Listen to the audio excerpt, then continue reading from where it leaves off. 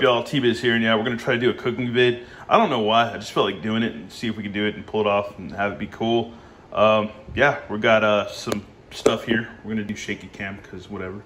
Anyways, I got some Gardein chicken strips, plant-based, whatever, teriyaki. I'm not gonna use the teriyaki sauce.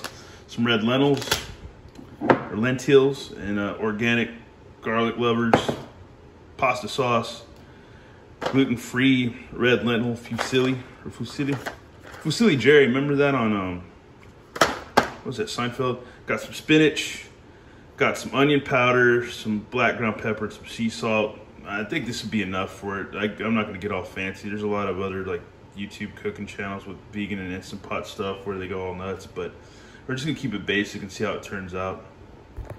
All right, we got about almost a whole cup of red lentils. I'm gonna go ahead and wash them off and get all the dust off them, I guess, before we put them in the pot.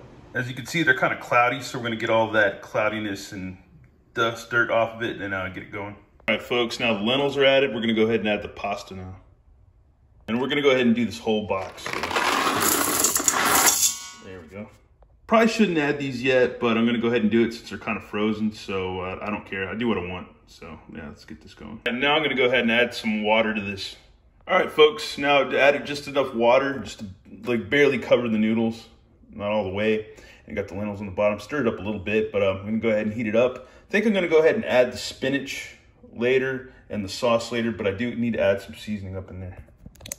Suppose we're just gonna add a teaspoon of the garlic powder. Half a teaspoon of black pepper. And then grind up a little bit of salt in there too. That doesn't season it up. I always have some amino oils, some Bragg's amino oils. It's a pretty good soy substitute, and it's kind of salty. And I don't know, some people probably wouldn't want to add that to pasta or spaghetti or whatever, but I don't really care. So I think it tastes pretty good. And it's, like I said, it's a good like substitute for like soy sauce and stuff like that. And plus it gives it a zip and zing and kind of makes it a little bit more saltier.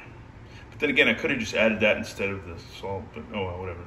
I totally might be screwing this up, but I usually do the pressure cook and just let it go forever because I don't really care. But I'm gonna do 6. I guess this is manual and the slow cook. I don't know, whatever, because everybody's all, they do it for manual, but there's no manual on here. And I don't know, I can never figure that out. Anyways, I only use like a couple buttons on here. I don't really go through the whole rigmarole of all this stuff, but yeah, we're gonna wait 6 minutes, open it up, see what's up. And if it's cooked enough, I'm gonna go ahead and add the spinach and the pasta sauce. Well, I said screw it and put it on pressure cook for 6 minutes. We're gonna go ahead and get this out. Got my handy dandy oven mitt to do the little thingy bobber and not burn my hand off. Gotta say it smells pretty good, but I think I need to let it cook in here for a little bit longer. Probably gonna go ahead and add my spinach too and just say, hey, what the heck. Well, I've added a little bit of spinach, and I guess I'm gonna go ahead and add some sauce and let it cook for a little while longer. All right, now we're gonna let this puppy cook for a little bit longer. I'm screwing this up. Let's see if I can save this. Well, I may have burnt the bottom a little bit, but that really never ruins anything when I do that. So I think it'd be fine. I think I need to let the pasta just let this simmer for just a little while longer, and then we're gonna try some. All right, folks. Well, it's off right now. I'm gonna let it sit for a while because this is kind of what I do sometimes. I know my my ways of using the Instant Pot might be screwed up, might be unorthodox, but I think the end process is gonna be pretty good.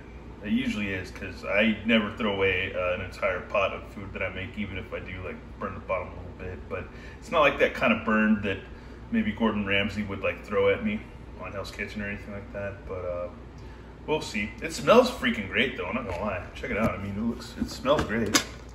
Look at that.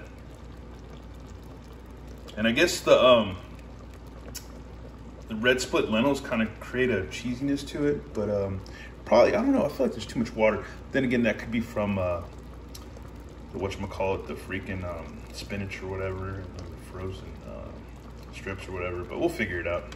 All right, folks, we got our co-host here, Super Steve. He's gonna hang out with us while we try this.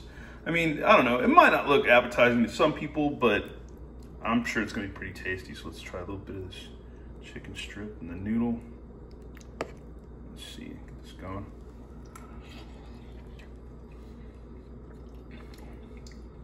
Yeah, that's pretty good, not gonna lie. Noodles are just the right amount of, they're just soft enough. Probably could have cooked them a little longer, but if I make a pot like this and there's a lot in there, I'll reheat it eventually again and stuff. Even it did burn the bottom a little bit, but it didn't burn bad, but you know, it is what it is. I don't know. It's not perfect, but it's not bad. It smells good. I'm digging it. Plus, it's like somewhat healthy for you because you got good protein with the red lentils, and then you've got the Gardein stuff. They make pretty good, like vegan imitation stuff. It's not bad. I think it's better than Beyond Meat or anything like that. And then the red lentil fusilli, that's also vegan. So then you got the spinach. So all in all, you're not really doing bad. So anyways, thanks for watching, y'all. Let me know what you think, and if you got any other ideas that are better than this, let me know. All right, have a good one. All right, later.